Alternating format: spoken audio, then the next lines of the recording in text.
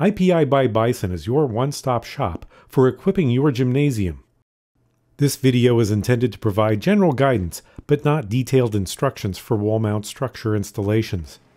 Mechanical skills, reference to all provided drawings, and common sense are required to accurately and efficiently install basketball backstop structures. In a basketball court, the positioning of the goal is the orientation point. To install the wall-mounted backstop, carefully measure and mark on the floor and the wall the proper heights and distance of the structural elements in accordance with the plans. Know all of the elements that are going into the final design of the space, as one thing affects the other. In this case, the floor is unfinished, so calculations must take into consideration the additional height of the finished floor, which will be installed at a later time. The fasteners that you use will be determined by the type of wall you will be attaching to, so the manufacturer will not recommend a specific fastener. The installer must select a fastener based on wall type. Consult a structural engineer if you're not sure what fastener to use.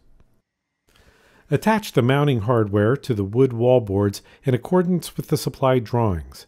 Then they can be attached with the fasteners designed for that wall's composition. Because wallboards are universal, you may have pre-drilled holes that you will not use for your structure installation. Drill holes at the appropriate location for mounting the wood boards to the wall. The two lower wood wall boards must be located exactly as shown in the drawings. The top wall board may be slightly adjusted up or down if there happens to be an obstacle.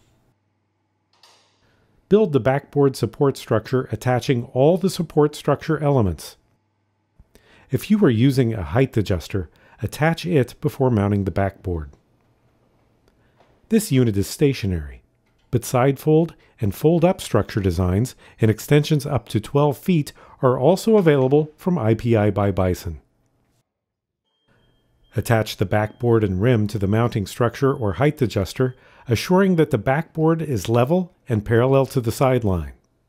Backboards may be fan-shaped or rectangular and may include padding. No matter what type of backboard you're installing, the top of the rim should be level and 10 feet off the finished floor. Support chains should be tensioned to level the horizontal extensions and support the backboard. Once adjusted, tighten the jam nuts. This video shows the basic steps in installing an IPI by Bison wall-mounted backstop. Each facility and custom equipment order is unique, so read your plans carefully. Check your equipment to make sure your order is correct, and measure and mark carefully, taking into consideration all the elements of the finished court. We're here to help, so feel free to contact us with any questions you may have about your project.